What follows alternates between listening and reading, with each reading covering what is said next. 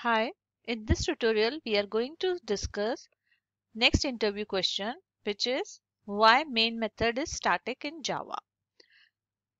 Now before discussing why main is static, let's discuss how we can access a member function of a class in another class. Let's suppose if we have a class test where we have one static method and one method here is non-static. Now suppose these methods are to be accessed in some other class, let's say class sample. Now what can be done over here? When we have to access this static function, your class sample can access this directly with the class name because static is associated with the class and not with the instance.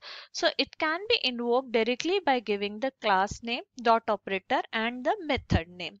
But when this sample class needs to access this non-static method, it can be done only by creating the instance of the class. So what it needs to first do is it needs to first create the instance of test class, and with the instance it can call the non-static method.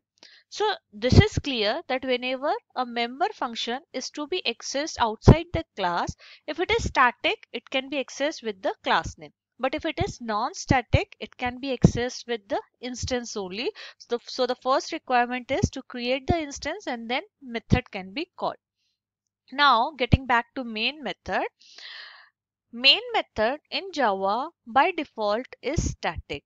We know that main method is the entry point of execution, that is the place from where execution begins for your code, and this main method is invoked implicitly by JVM.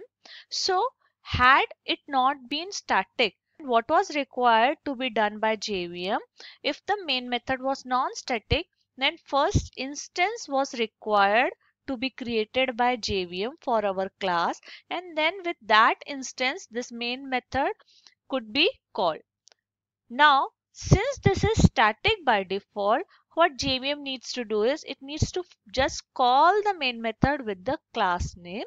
So to avoid this effort of creating instance of our class and then invoking the main method, by default main method is static in Java. Thank you for watching this tutorial.